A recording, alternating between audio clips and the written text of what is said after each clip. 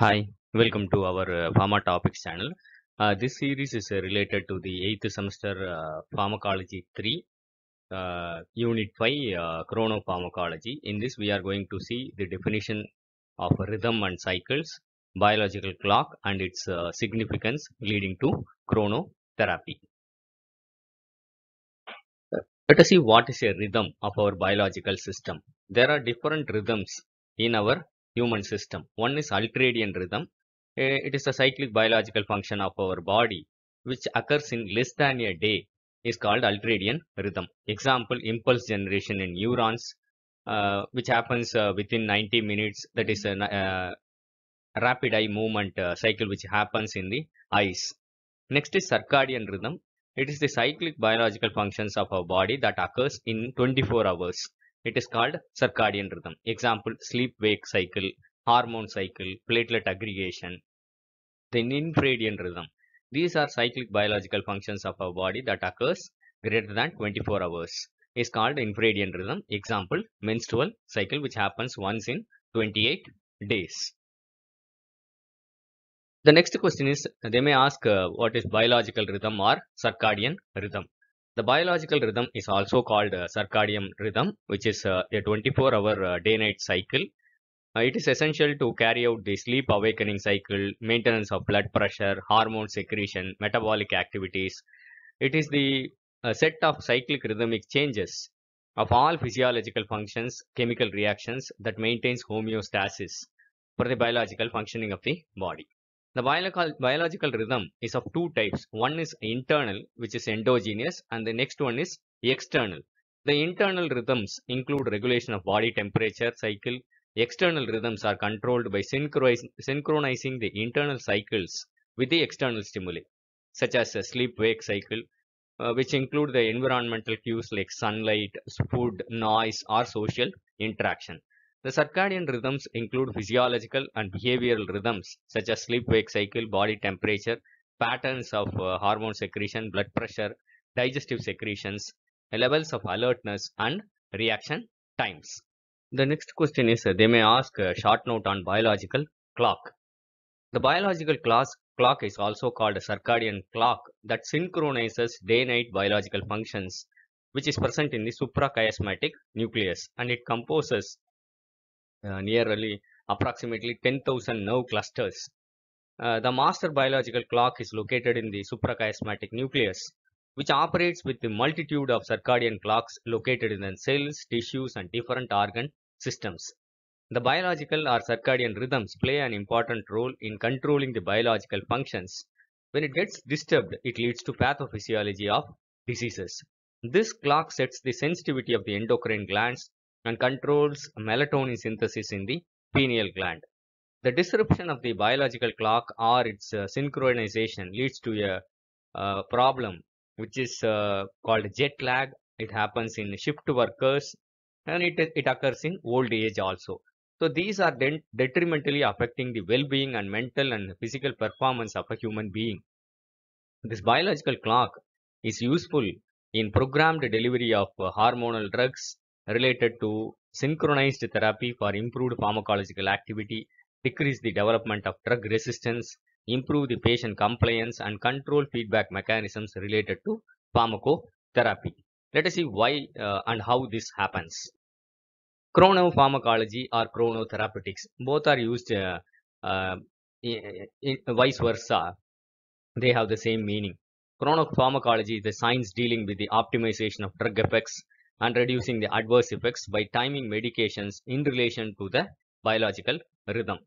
So understanding of chronopharmacology helps to decrease the drug-related toxicity, enhance effectiveness, which is explained here with suitable examples. Let us see the applications of chronopharmacology with the different examples in this section. Before that, let us see what is chronopharmacokinetics. It is the study of temporal changes in the pharmacokinetics of a drug. It is related to absorption, it is related to distribution, it is related to metabolism, and it is related to elimination.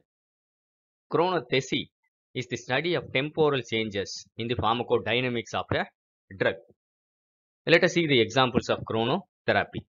In cardiovascular system, the amplitude of variation is greater for diastolic pressure when compared to the systolic blood pressure. The blood pressure shoots up at 9 to 11 a.m. and between 6 to 7 p.m. and it is slightly decreases at the afternoon and profoundly dips at the night.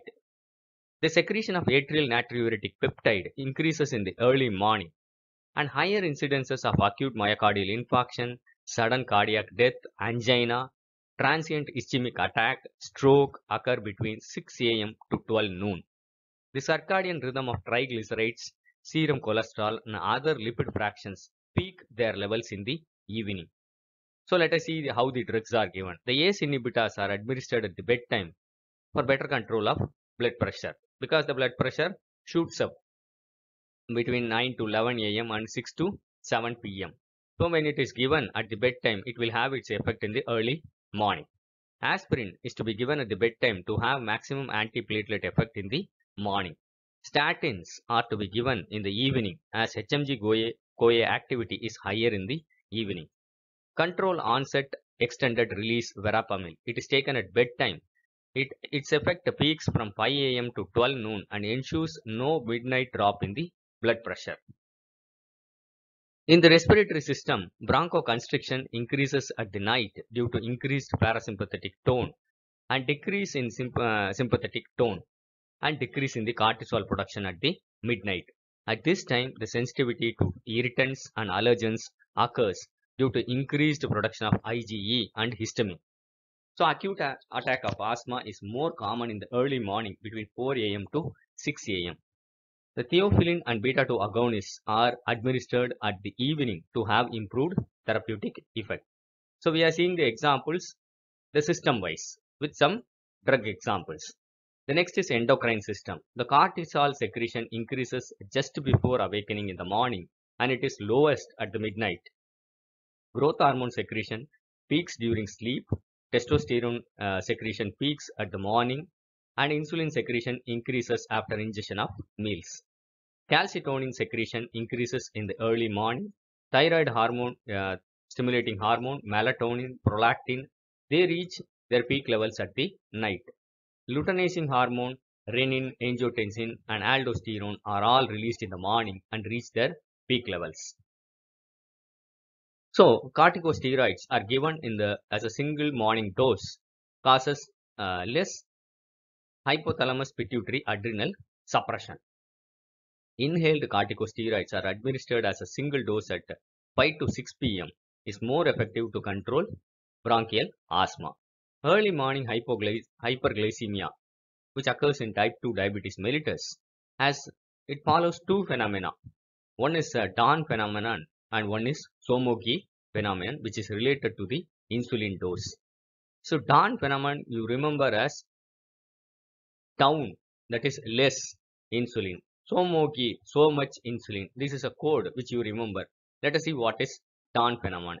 It is hyperglycemia occurs in early morning rise in the corticosteroids, growth hormone and catecholamines. They increase the blood sugar levels and the dose of bedtime insulin has to be increased in such conditions. Because the dose is less, that is down, it has to be increased. The next phenomenon is Somogyi phenomenon. You remember as so much insulin. So excessive dose of insulin causes midnight hypoglycemia, causing a compensatory shoot up of early morning glucose levels, and the dose of bedtime insulin has to be reduced in such conditions, because both of them they shoot up the blood sugar levels. So ADH analogs has to be administered at bedtime to control nocturnal enuresis in children. In the GI tract, the basal gastric acid secretion is increased at time between 10 p.m. to 2 a.m. and ulcer pain is worst at this time. There is nocturnal ulcer. Ulcer healing is related to acid secretion. Therefore, evening dose of H2 blockers or proton pump inhibitors are highly effective. In CNS, melatonin is secreted in the night by pineal gland, which induces sleep. Bedtime administration of sedative hypnotics and melatonin agonist, that is Ramelteon, improves the efficacy of these medications. In the musculoskeletal system, rheumatoid arthritis symptoms such as morning stiffness peaks at 8 to 11 a.m. So long-acting NSAIDs are given at bedtime. Osteoarthritis symptoms peaks between 2 p.m. to 8 p.m. and administration of morning dose of NSAIDs is suitable for afternoon worsening and evening dose is suitable for nighttime worsening. The cancer cells lose the internal timekeeping mechanism. Example, in lymphoma cancer cells, the DNA synthesis peaks at midnight, whereas it peaks around noon in the normal cells. So, S-phase specific cancer therapy at the late night is most advantageous. Skin disorders such as psoriasis, cell proliferation peaks between 9 p.m. to 3 a.m. and the inflammatory activity peaks at the night and it is less in the morning.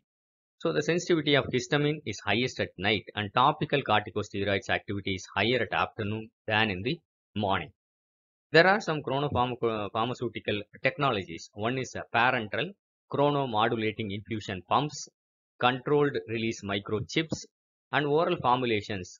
Chronopharmacotherapeutic oral drug absorption system, that is CODAS, diffucaps, Voros, and Pulsin cap. These are some of the formulations which are available as for chronotherapy. They may ask a short note on melatonin. It is a hormone secreted by pineal gland and the suprachiasmatic nucleus of brain that ensures melatonin is secreted at the night. It is involved in circadian rhythm regulation that controls sleep, hormone release at night, seasonal reproduction, retinal physiology, antioxidant free radical scavenging activity, cardiovascular regulation, immune activity, and it also is concerned with the carbohydrate and lipid metabolism. So it is an important chronobiotic hormone regulator of cancerous cell growth. Melatonin suppresses the cell growth and multiplication, inhibits proliferation of neoplastic cells, acts as a differentiating agent, and induces apoptosis of cancerous cells. Melatonin is used in a combination therapy with other anti-cancer drugs. It reduces the toxicity of chemotherapy or radiotherapy and enhances the therapeutic efficacy. They may ask in 2 marks, that is, what is jet lag? It is extreme tiredness, fatigue and irritability causing by long flight journeys across different time zones, or it occurs in people who work in shift also face shift worker disease without traveling. So the symptoms induce disturbed sleep, daytime fatigue, stomach problems, or mood changes. It is caused by disruption of the circadian rhythms. Melatonin is the remedy for jet lag, which acts as a sleeping aid. So it's a short information of the unit 5, which is related to chronopharmacology. I hope it will be useful for you. Thank you for listening. Happy learning. Kindly share this to more of your friends. If you like this video, kindly press the like button. Other descriptions are given in the description box. One more video is also available for chronopharmacology, which I will be giving in the description box. Kindly go through it. Go through other units also. Prepare well for your exams and score more. Thank you.